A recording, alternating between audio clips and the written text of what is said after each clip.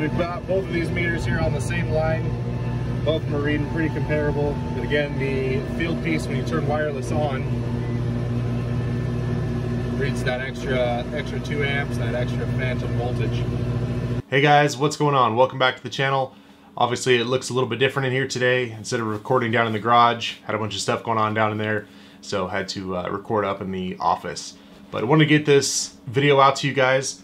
Recently just picked up this new Fieldpiece meter. I've only had it a few days, but I noticed some things that I thought were important to get out to you guys in case any of you guys are looking at picking one of these up anytime here in the near future. Some things that I thought maybe that it did that it actually does not do. Some things that are important to me that I wish I kind of would have known ahead of time before I purchased it. So let's get right into it.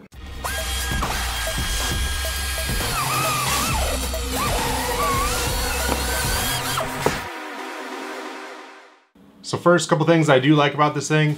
Comes in a nice soft case, as you can see here. Most of the Fieldpiece tools come in a case similar to this. So you get the meter itself in a nice soft case.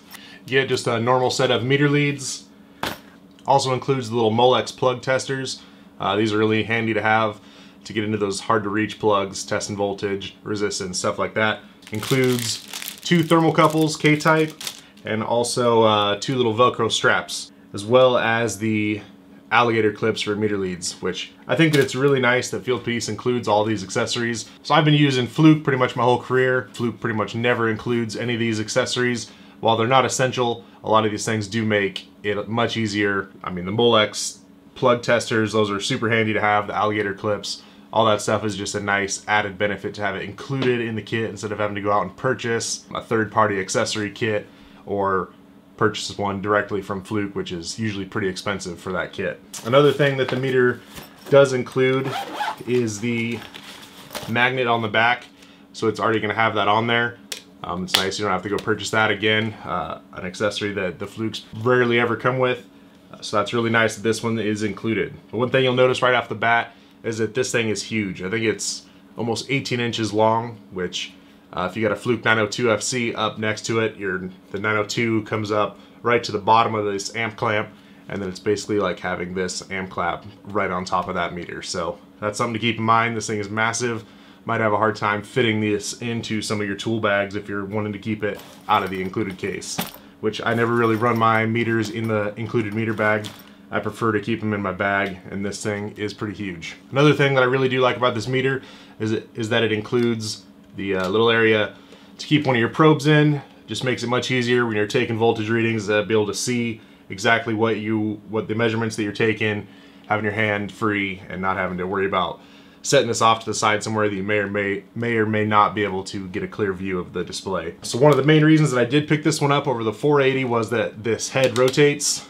So having that ability to get into some hard to reach areas, I'm sure we've all come across that, but that's a pretty awesome feature of this meter. Put that to the use, works great, 90 degrees in each direction, and that's an awesome feature of this thing. Also on the amp clamp is the little light. It is activated every time you open the clamp, which is really nice for some of those late night calls or just working in a dimly lit area trying to get an amp reading. It's awesome that they included that. And then one thing that I've noticed about Fieldpiece meters in the past is usually this dial indicator or selector switch usually feels kind of cheap, and this one actually feels really nice. It's nice positive clicks. It doesn't feel like you're going to snap this thing off, so I like how this meter feels in the hand. I just really don't like how big it is. So going around the dial here, the first one, W there, that's watts, that's your power factor. Tested that thing out, and it's pretty neat to be able to take a voltage reading, amp reading, and then it just calculates out the wattage there for your power factor. So pretty cool that it does that. The backlight here is nice and bright. I also like that the other little LED activates on that and lights up that dial indicator for your selection, so you can see exactly what parameter you're trying to select there. Right after watts, you've got your resistance, your diode tester, and your continuity testing. One thing I really liked about this meter was that it goes all the way up to 50 megohm, which is pretty nice to be able to have that right in kind of your all-in-one meter. Next here you've got your NCV or non-contact voltage. Works well. It works from 24 volts AC all the way up to 480 volts, and it worked on everything that I tested it out on. Just eliminates the need to have to carry around a secondary voltage stick, something like that. As you got close to it, starts beeping and flashes a red little indicator here letting you know that it is live. Got microfarads for testing capacitors, temperature. There's actually 2 dual temperature inputs here, 2 type K.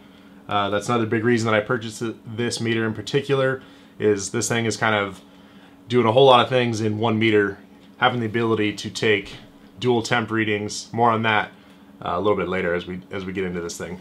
Next, straight down, you've got your phase detection, L1, L2, L3. So I tested this thing out and I tried to fake it out and went all over the place. This thing just nailed it every time. So it's a pretty cool feature. Lets you know which way is forward and reversed. I tried to fake it out, telling it that like L2 was L1, etc. And this thing got it right every time. So that's a pretty cool feature that is integrated into this thing. Next, after that, you've got your microamps for flame rectifiers, stuff like that. And here you've got hertz. That is the frequency tester through the meter leads themselves. So just to make sure you've got 60 hertz coming in. And you've got volts DC, amps DC. So this is the area that you'd be able to check your amp draw on inverter, mini splits, stuff like that. So next here we've got hertz and the range for 600 amps AC, as well as voltage testing, and then you've got your 100 amps as well as hertz and volts AC. So these are one of the areas that I had problems, was the hertz through the amp clamp. So these sections here, you would clamp onto a conductor off of a VFD and this will display out. So the first one that I tested this out on was for a condenser fan motor for the head pressure control on a chiller, and it was giving me all kinds of erratic readings. It was all over the place. So checked out the manual and found that the sensitivity range on this, unfortunately, in the 100 amp range is only down to 7 amps. So if whatever motor or whatever load you have is pulling less than 7 amps, this does not give you a reliable reading. I was able to get it to read kind of intermittently once it got to like 5.5 to 6 amps. Then it would kind of give me some readings in there, but it was so intermittent and some of it was just erratic that it was unusable. So I found another motor that I was able to ramp down to 7 amps and it was able to read. I'll put some of that video here. So as you can see, it works no problem.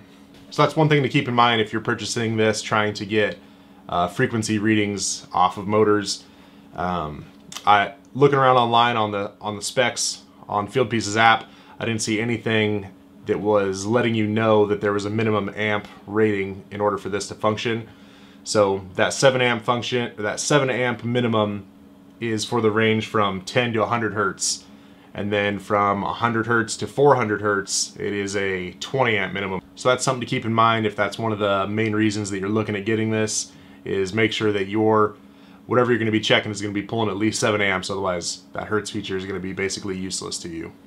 Another thing that I found that was a little bit disappointing with this was the dual type K thermocouples. So this has the wireless features. Unfortunately, it doesn't integrate in with MeasureQuick yet. I have heard that that's in the works for the future, so we'll see when that ends up happening, or if it does end up happening at all. It does work with the Joblink. I had no problem with range or with this thing staying connected, so I didn't have any problems there with the wireless capabilities. But what was unfortunate is when you were using the thermocouples off this, it does not allow you in the Joblink app to integrate that into the refrigeration portion. So if you're working on some larger equipment and the pipe size is too big for the clamps from the Fieldpiece probes, it will not let you use the temperature from this meter in order to calculate superheat, subcooling, all that good stuff. So that's one thing that I hope that they will add when they do integrate this to MeasureQuick, if they do, or maybe Fieldpiece will make an update to the app to allow this temperature to be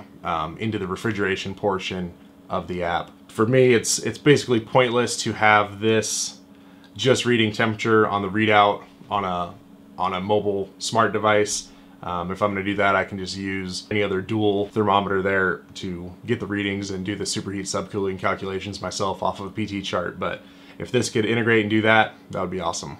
My biggest complaint with this thing so far, which kind of is a deal breaker for me, is I found that when you are running the wireless portion of this, it throws the amp draw or the amp readings completely off. So I first found this on the pump that I was testing the hertz readings on. Once I ramped that down to 7-8 amps in order to get the frequency to read correctly, I noticed that whenever I turned the wireless on, that my amp reading was reading higher. So I'll put some footage in here now so you can see what I'm talking about. Alright, so another interesting thing I found here is when you're trying to read amps and volts or hertz and you've got it wireless on, it reads an extra 2 amps, 2 phantom amps, and some phantom voltage. You can see there's nothing on the amp clamp, and we're reading here as well as on the app. When you turn the wireless off, everything reads 0 as it should. So I wanted to test that on an actual conductor that was pulling amps, and we'll see what it does here.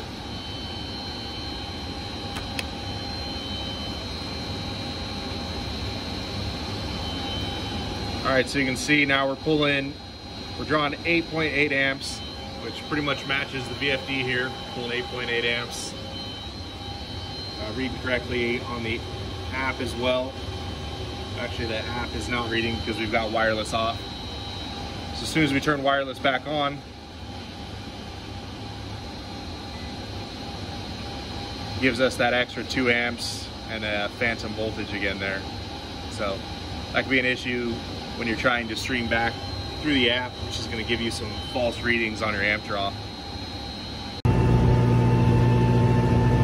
Alright, so we've got both of these meters here on the same line. Both of them are reading pretty comparable, but again, the Fieldpiece, when you turn wireless on, reads that extra 2 amps, that extra phantom voltage. So that is a pretty big problem, especially when that is one of the main benefits of using it wirelessly, is to be able to put it behind a blower door or a panel in order to have that air leakage by it and read an accurate amp draw. But if it's going to be off every time the wireless is on, and I mean, it's not a little bit off, but having 2 amps added on to a 8 amp draw, I mean, that's over 20%. That's a huge difference. So I'll show you, it does it every time I turn the wireless on, no matter what. So you got it there, and you go to amps and turn wireless on. And right now there's obviously nothing connected to those or going through those amp clamps, but we're reading a 1/2 amp. So I've seen this thing read from 1/2 amp all the way up to, I believe, 2.5, maybe 3 amps when the wireless feature is turned on, and that's tacked on to the true reading. So I verified that with a couple other meters just to make sure, and also verified with compared to a VFD, and this thing was definitely adding it on. So the bigger concern is when you send it over to, when you've got it on the 600 amp range and you turn the wireless on, I've seen this be all the way up to 13 amps off. So I mean, that is a drastic difference, and that's something to keep in mind if you're purchasing this for the wireless features of being able to do wireless current readings. Well, there you go, guys. Those were my initial impressions of this thing. I was planning on using it a lot longer before I made a video, but with some of the issues that I found and some of the kind of the disappointment in lack of features that I found with this thing, I wanted to make sure to get this video out there, so hopefully it can help someone else out. I will reach out to Fieldpiece and see if maybe I just got a faulty unit and test another one if they'll send me one out. I'll update this video if the new one possibly doesn't have the same issues. I'll update that and let you guys know. So we'll just have to see what they say there. So let me know if you guys are having any of these same problems with it, or what have you guys have seen. For those of you that are running it, let me know. I'm curious to see if mine is just a faulty unit. And also, I missed the video last week, so the winner of those DeWalt shears is Tyler Williams. So Tyler, go ahead and shoot me an email. I'll put my email address in the description. Send me your info and I'll get those sent out to you. Hopefully you can put them to some good use. So as always, guys, hopefully this video was helpful. If you're not subscribed, I'd really appreciate you considering subscribing. And if you like this video, go ahead and hit thumbs up. Really helps me out. If you didn't like the video, go ahead and hit thumbs down and let me know.